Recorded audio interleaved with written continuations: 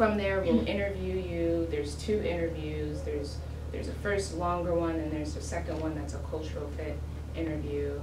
And then after that interview, we'll typically let you know if we're thinking about placing you with an organization and try to get your input. You know, we want to place you at JP Morgan.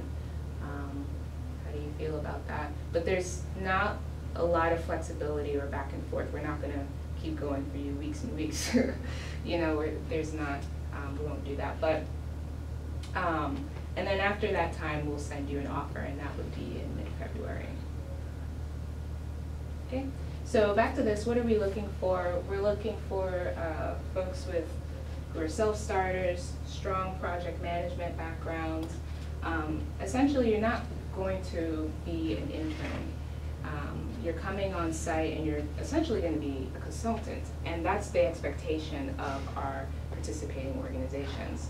A lot of times when we're talking with them, they say, we don't want to handhold this person because they're expecting a level of quality in our fellows. So project management skills, being able to come on site and start working is very important. Financial and quantitative skills.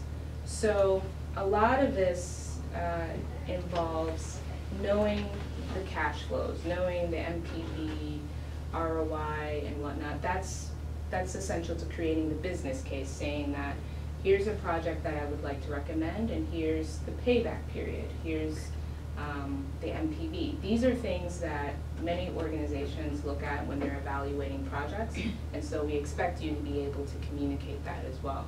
So that doesn't mean you need to be a financial whiz, it just means you need to be familiar with those terms and those topics. Communication skills. So this is really, really important. You can come up with, let's say you come up with a new technology that can save your organization 50% in energy reductions, let's say by tomorrow.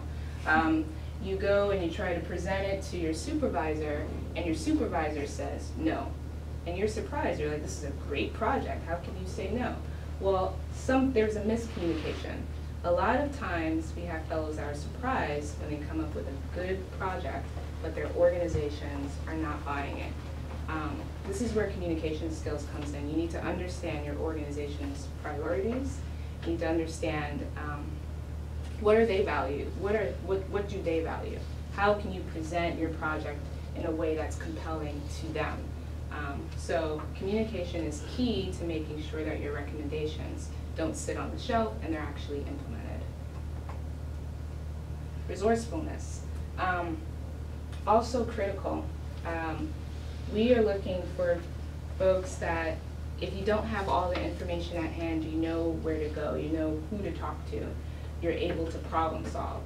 A lot of times, you're not going to have everything that you need. You're not going to come first day on the job and all the information is just sitting for you at the desk. You have to know who to talk to, who to work with. So that's where resourcefulness comes in.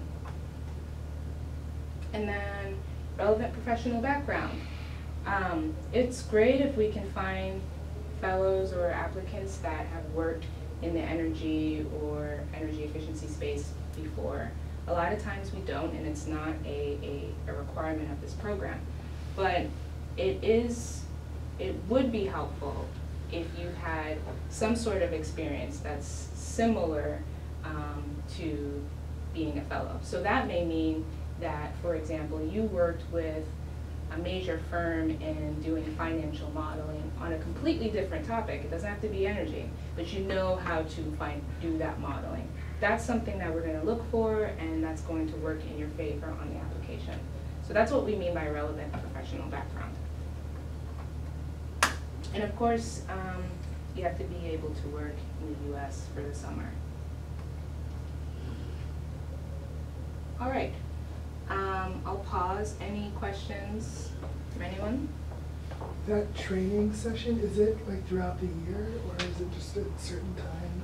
Yeah, good question. It's in May, and it happens before the fellowships start in June, and it's just for a week. Okay, and so it's only in May? Yes, it's at the end of May. At the end of May. Mm-hmm. Okay. There's like several of us in here, they're going to, as a part of our program, we go to Costa Rica for a month. Okay. But it like starts in April, so I think. So it's in the middle of Middle of May May. and Oh, it's in the middle of middle of May. June, so Yeah. it's like right, That's the one- training that was session's one of our in the big middle. questions. Yeah. What, do you know, like, when in May? Mid-May through mid-June. Okay, Yeah. so It's our, really like 17th through the 17th. Yeah. yeah, our training's actually the 21st Yeah. through the 23rd, or through the 24th, or something like that, Okay. yeah. And it's just that 1 week. Yeah, it's just that 1 week, and it is mandatory, and this much exception, but it is mandatory. Right. Anything else? No. So, I'll just go through this. What do you get as a fellow? The training, the salary. We have a network of over 1,000 people at this point. That includes supervisors, VPs of sustainability, and past fellows. Resources and tools.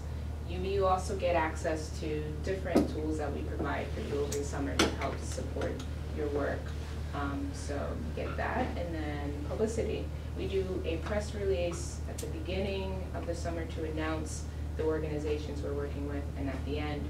And in the middle, if you want to do a blog, we have a blog, and many fellows blog throughout the summer.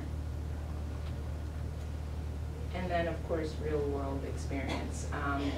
It's definitely not your standard internship. You're creating your own project and your own solutions, and that's expected of you, which is great.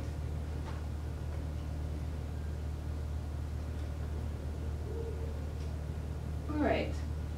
So here are some of the organizations that our fellows have gone on to work with. So after you do the fellowship, where do you go? Well, these are some of the organizations that our fellows are now working with. So it's pretty impressive. You definitely get the tools and the experience you need to help you in your career if you choose to continue to do sustainability work.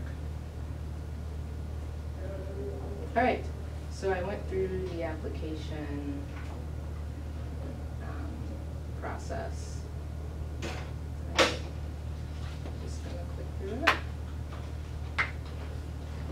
So again, the 2 deadlines, interviewing January through February for the first, matching, which means sending out offers early February to late February, and then same here, with different dates. January 8th, again, you get offers later in March.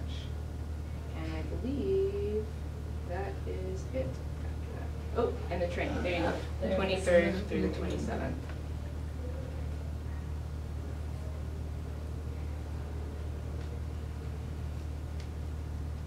All right, so anything else about the application process, questions? What's everybody's like background here?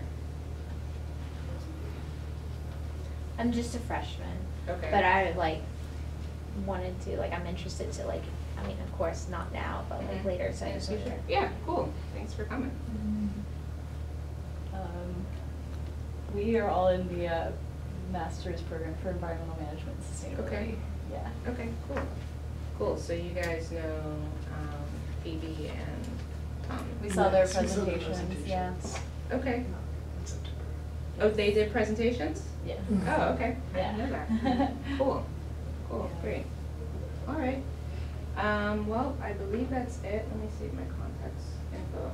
No, I have my cards in my bag, but I can pass them around. Hopefully you guys are able to apply and doesn't conflict with your program.